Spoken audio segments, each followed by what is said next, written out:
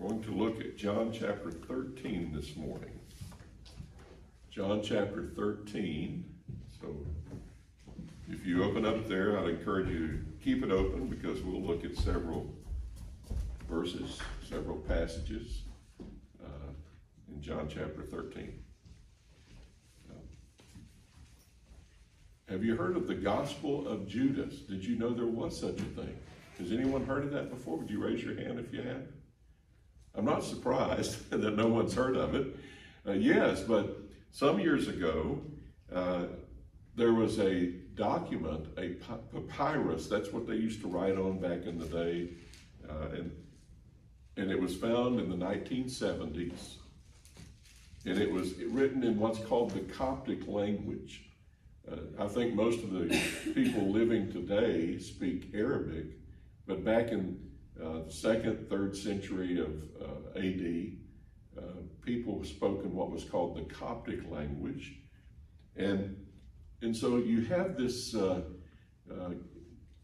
Gospel of Judas, and it's dated to about, the papyrus that it was found on was dated to about the 3rd century AD 280, and then after looking at it closely, some scholars thought it may have been written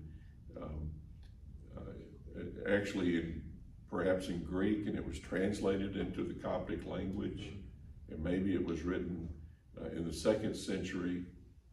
I assure you, it was not written by Judas. It was not written by Judas Iscariot. That's what the document claimed. That's what it claimed. And according to the Gospel of Judas, Jesus told Judas to go and do what Judas did. So Judas did not betray Jesus. He was doing what Jesus told him to do. And according to the Gospel of Judas, all the other apostles got the gospel wrong. Only the Gospel of Judas correctly records what the gospel was. In other words, this was a heretical gospel. And it was written by, if you read it, and those who've done study on it, the evidence is that it was a Gnostic writing. What are the Gnostics? They claim to know more than the apostles or what the Bible says. You had to come to them for salvation. If you want to know the truth, you had to come to the Gnostics. And there are groups out there today like that who will say, if you're not part of our church, you're lost. You need to be part of our church. We are the only ones who know the truth.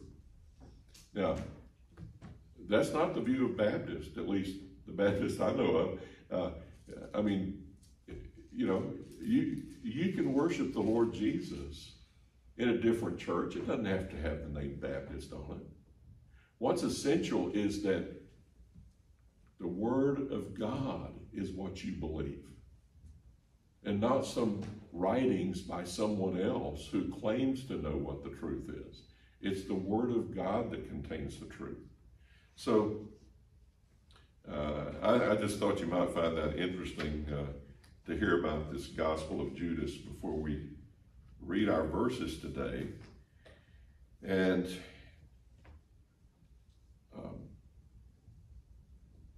let's pick up at chapter 13, verse 21. Oh, let me read verse 20 first.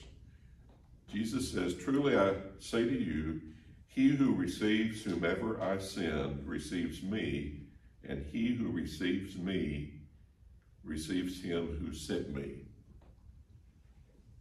All right, now let's pick up at verse 21. When Jesus had said this, he became troubled in spirit and testified and said, "Truly, truly, I say to you that one of you will betray me." The disciples began looking at one another at a loss to know of which one he was speaking. There was reclining on Jesus' bosom one of his disciples whom Jesus loved. So Simon Peter gestured to him and said to him, "Tell us who it is of whom he's speaking." He, leaning back thus on Jesus' bosom, said to him, Lord, who is it? Jesus then answered, that is the one for whom I shall dip the morsel and give it to him. So when he had dipped the morsel, he took it and gave it to Judas, the son of Simon Iscariot.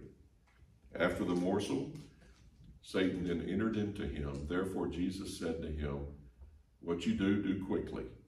Now no one of those reclining at the table knew for what purpose he had said this to him. For some were supposing, because Judas had the money box, that Jesus was saying to him, buy the things we have need of for the feast, or else that he should give something to the poor. So after receiving the morsel, he went out immediately, and it was night. Therefore, when he had gone out, Jesus said, now is the Son of Man glorified, and God is glorified in him. If God is glorified in him, God will also glorify him in himself, and will glorify him immediately. Little children, I am with you a little while longer. You will seek me, and as I said to the Jews, now I also say to you, where I am going, you cannot come. A new commandment I give to you, that you love one another, even as I have loved you, that you also love one another. By this all men will know that you are my disciples, if you have loved one another. Simon Peter said to him, Lord, where are you going? Jesus answered, where I go, you cannot follow me now, but you will follow later. Peter said to him, Lord, why can I not follow you right now? I will lay down my life for you. Jesus answered, will you lay down your life for me? Truly, truly, I say to you, a rooster will not crow until you deny me 3 times. So the first thing I want you to notice about this passage is Judas was treacherous. So this passage contains both great tragedy and great victory. Now imagine for a moment what it would have been like to have walked with Jesus for 3 years like Judas did. See all the miracles that Jesus performed. Hear the teaching of Jesus yourself personally. This man had the greatest opportunities, and he failed. He turned away from Jesus. You know, the life of Judas can show us someone can claim to be a follower. They can, I was about to say they can even be the treasurer of the church, but I'll not say that. Well, anyway, they could be a deacon. They could be a pastor. Claim to be a follower of Jesus and not really be following him, like Judas. Many people tend to think in our country that education is the solution. That's the solution for our culture. Just educate people. I'm sorry to tell you that. By the way, I'm an educator. I believe in education. But education is not the answer. It's Jesus who is the answer. We need to know about him. And Judas had the greatest opportunity to know about him. By the way, I don't think Judas was ever a true believer. Jesus said in a verse, have I not chosen you 12, and one of you is a devil? Notice he did not say one of you will become a devil. Judas was never a true follower in his heart of the Lord Jesus. To me, it's just remarkable that he saw all these miracles, and yet he was never a true believer. It's possible to have an interest in Scripture, to have a concern for needy people, and even act and talk like a Christian and not be a true believer. Now, I'm not trying to get someone to doubt their salvation. I'm just saying this is the reality. And Jesus says, John 13:18, I do not speak of all of you. I know the ones I have chosen, but it is that the scripture may be fulfilled. He who eats my bread has lifted up his heel against me. And Jesus is citing Psalms 41 verse 9. He's indicating the betrayal of Judas is a fulfillment of prophecy. You know, I've been opposed by people who are, my adversaries. But the most difficult opposition I've ever had has been from people who I thought were my friends, people I trusted. and they would cheat me or lie about me or something.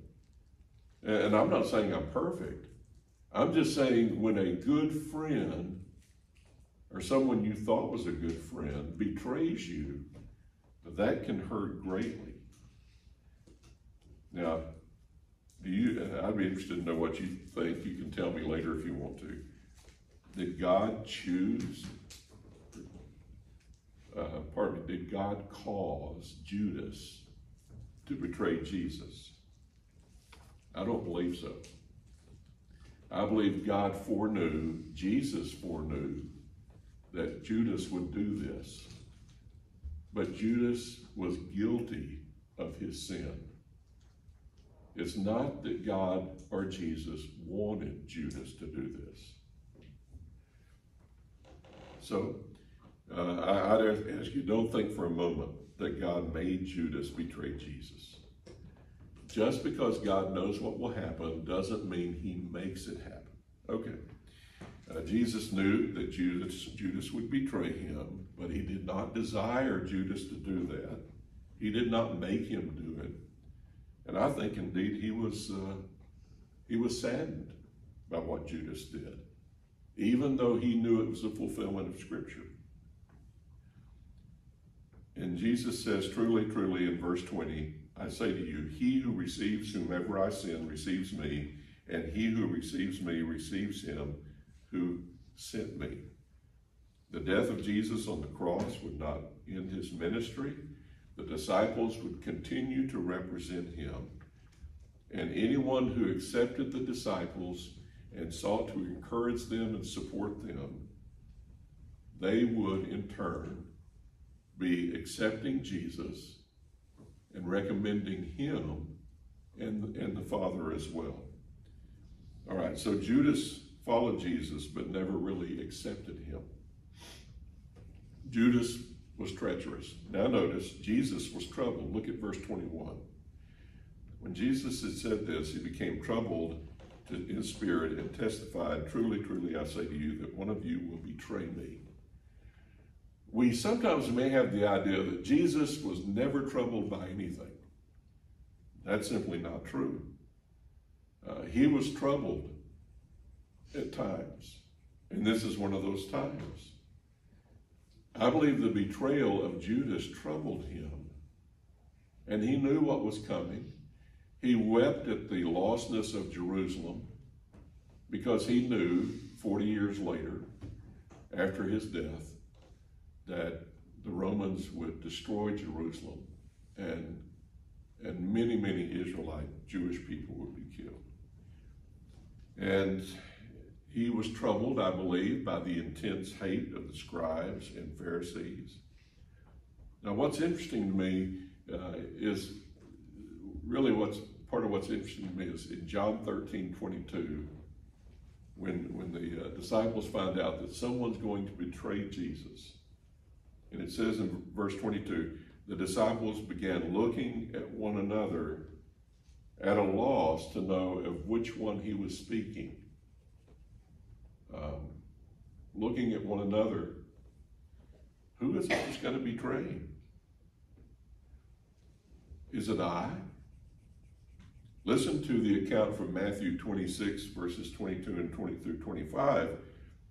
It says, being deeply grieved, that is the disciples, at the thought of one of them betraying Jesus.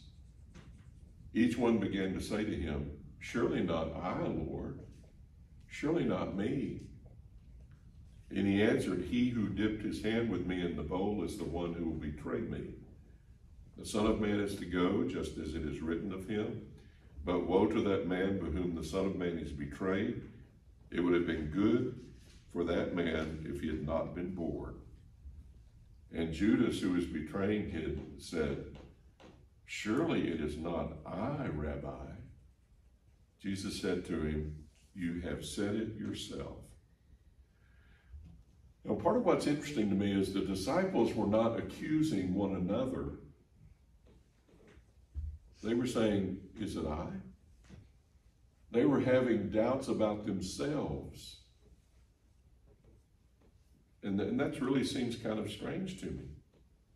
And notice the love that Jesus was exhibiting to Judas in this. In other words, Jesus knew what Judas was going to do. How did Jesus know that? That should have caused some bells to start ringing in Judas's head. How did Jesus know I was going to betray him? I haven't told anybody except those, the people that, how did he know this? And furthermore, the rest of the disciples really didn't know that it was Judas at this point. Now we do have an indication that they realized it was Judas, but I think it was later, and I'll explain why in a moment. Judas was treacherous, Jesus was troubled, and God's love was triumphant. Let's go back to verse 23 for a moment. There was reclining on Jesus' bosom one of his disciples whom Jesus loved. I believe that's the Apostle John. Did you know that the Apostle John does not refer to himself as in the Gospel of John by his own name? That I couldn't find it. He refers to himself as the disciple whom Jesus loved. Now, he's not saying he's the only disciple Jesus loved. Instead, he's focusing on the love of God for him. He felt such a great sense of God's love that that's the way he wanted to identify himself. The disciple whom Jesus loved. Well, Satan wants us, by the way, to focus on our sins and our failures. Please focus on God's love for you. He loves you and I despite our failures and our sins. I'm chuckling because I've got plenty of failures and sins in my life. I mean, I'm repenting of them. I'm seeking to turn away from them, and when God shows me.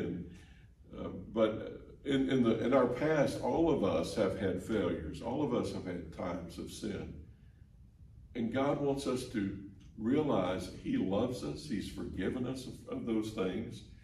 And again, this is part of what I see about John. He had such a close relationship with the Lord that he only wanted to refer to himself as the disciple whom Jesus loved. God wants all of us to have that type of relationship. And it says in verse 24, Simon Peter gestured to him and said to him, tell us who it is of whom he's speaking. So he, that is John, leaning back thus on Jesus' bosom, said to him, and I think he probably whispered, Lord, who is it? Jesus answered, that is the one for whom I shall dip the morsel and give it to him. So when he dipped the morsel, he took and gave it to Judas, the son of Simon Iscariot. And after the morsel, Satan then entered into him. Therefore Jesus said to him, what you do quickly. Verse 28, now no one of those reclining at the table knew for what purpose he had said this to him. You would think, well, surely John would have known this. I don't think he realized it until later. In other words, these disciples had no reason at this point in their ministry with Jesus to question Judas. They did not realize he was the one who was going to betray Jesus. But Jesus prophesied this was going to happen as a fulfillment of prophecy, and he's telling them in advance so they will know when it happens that he knew it was going to happen, and it's further evidence of who he really is. And by the way, I think that John was sitting right next to Jesus on his right. And that raises the question, who was sitting on his left? Now, we don't know for sure, but if it was Peter, why didn't Peter just lean back and ask Jesus this question? Why did he ask John to ask the question? My thinking is it may have been that Judas was on the left of Jesus. And that's why he could dip the morsel in Jesus' cup. I don't know for sure. But again, my point is, they did not realize Judas was the one who was going to betray Jesus at this point. Oh, and here's something interesting. If Peter was going to become the new pope, why didn't he just ask Jesus himself? You may say, well, this was before he became the new pope. No.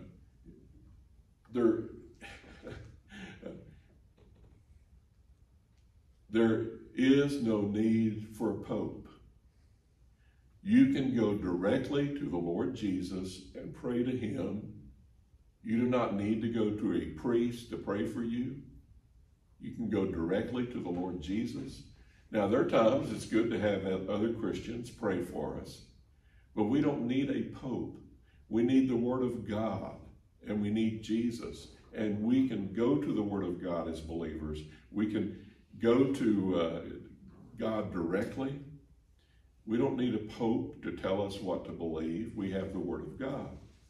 So, and by the way, in Acts chapter 15, you've got Peter at this council meeting, and who's in charge? It's not Peter, it's James. James is the one who's moderating the meeting. And so don't ever think of Peter as the first pope. He's not. There's no need for a pope. So, and again, it's not wrong to ask Christians questions. But I would encourage you, go to the Lord Jesus first. Go to his word and pray to him when you're having questions. So I want us to look at God's triumphant love and the apostate Judas.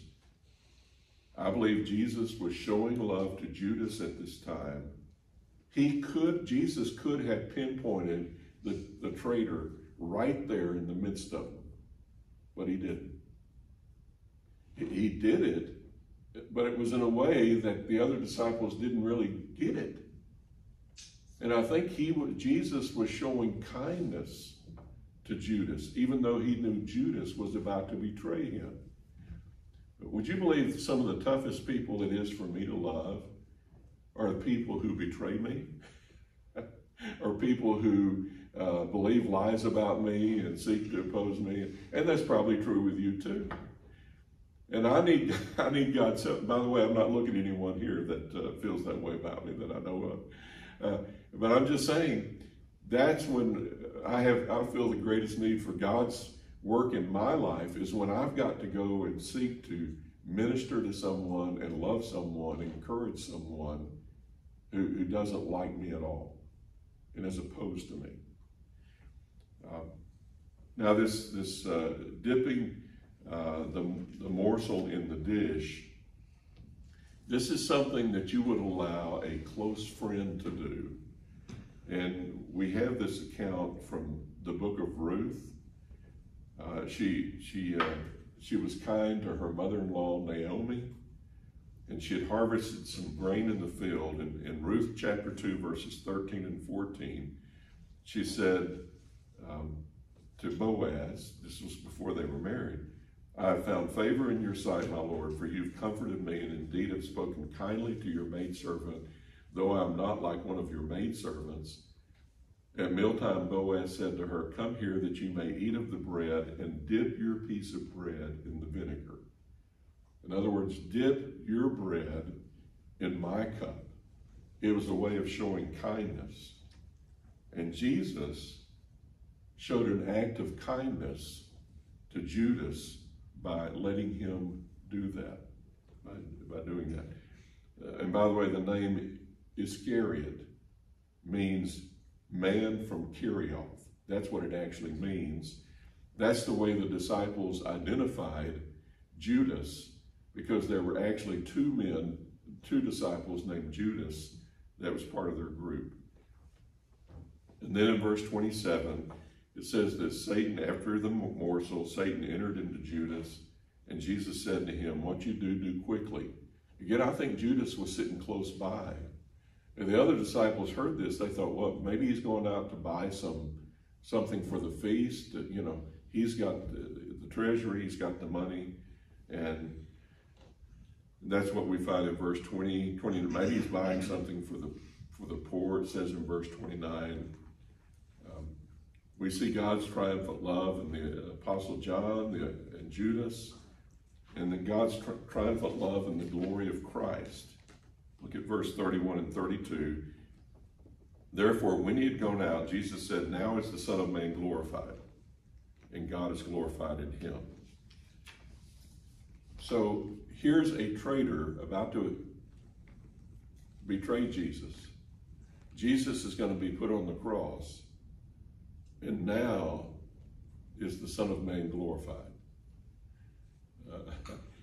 Maybe when Jesus was baptized and this dove came down out of heaven, maybe that would have been a time to be glorified. Maybe when he met with Elijah and Moses on the Mount of Transfiguration, maybe even when Lazarus was raised from the dead, maybe that would have been the time Jesus was glorified. But here's the irony. It's when he's placed on the cross for our sins. And he cries out, Father, why have you forsaken me? And that is when he is glorified. That's when he is glorified. He dies a disgraceful death like a common criminal, and he's glorified in that process. In light of his approaching death, Jesus sought to prepare his disciples for what was coming, and he explained to his disciples. Keep in mind, they had just recently been arguing about who's most important here. It's me, I'm most important. That's what they were kind of thinking. And Jesus said, no, you need to change. Love. He says it's a new commandment. It's a commandment they've had in the past, in the Old Testament. But he says what's new about it now is this is what's going to make the difference among you. This is what's going to set you apart as Christians in this world where there is not the love. You are to love one another, and he says, as I have loved you. And the death of Jesus glorified God.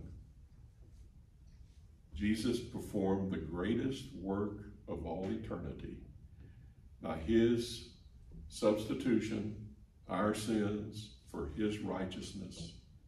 He took our sins upon himself so we could have his righteousness in so he was just.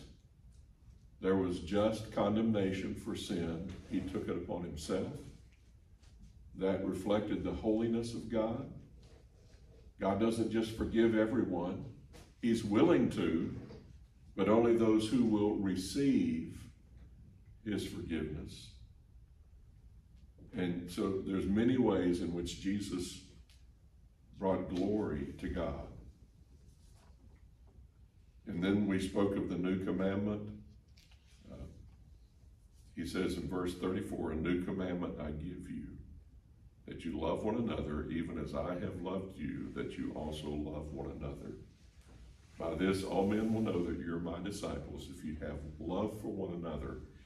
As I've grown in my Christian faith, this has become more impressed upon my heart that I need to seek to love others as the Lord Jesus has loved me.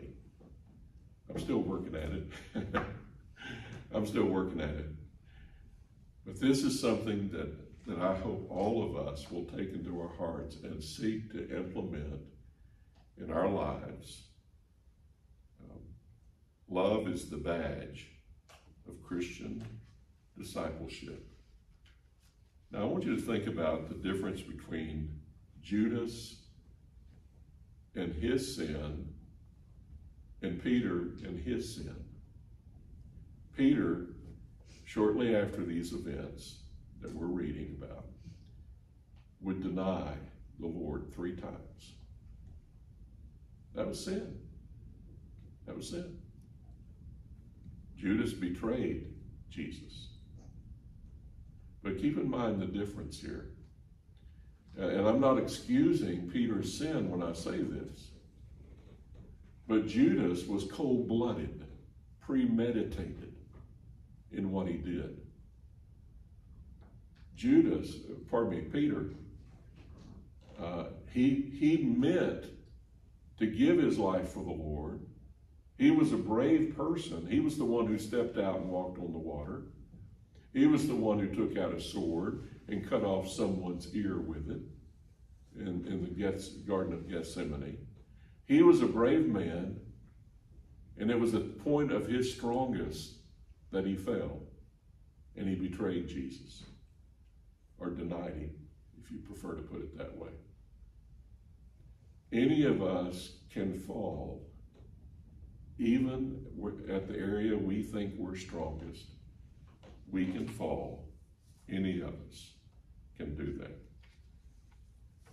Also, keep in mind, Jesus warned Peter that this would happen, and he still fell. Even when someone warns us, we can still fall. And then, again, Peter fell at the area where he thought he was strongest. If someone said something, he was always willing to speak up. He was always willing to take the first step. He fell where he was strongest. And again, what I love so much about these verses is Jesus shows his love to the man named Judas who will betray him. And he also shows his love to all the other disciples. And he's willing to forgive any of us. Would he have been willing to forgive Judas? Yes. I am undoubtedly convinced he would have been willing to forgive Judas if Judas had sought repentance and forgiveness. But he didn't. I hope and pray all of you have trusted Christ as your Savior. And I want to remind you that regardless of whatever you've done in life, God is willing to forgive, but he also wants you to put him first in your life and love him with all your heart. Would you bow with me in prayer? Lord, I thank you that you, in a sense, put us first by going to the cross. It was not something you wanted to do. It was something you were willing to do because of your love for us. As John 3:16 indicates, for God so loved the world that he gave his only begotten Son, that whosoever believes in him shall have eternal life. Lord, you love us more than we know. Lord, help us to grow in our relationship with you and help us to love others the way you love us. And I pray this in Jesus' name. Amen. We'll sing a hymn of invitation. If someone wants to come for prayer, rededication, some other commitment,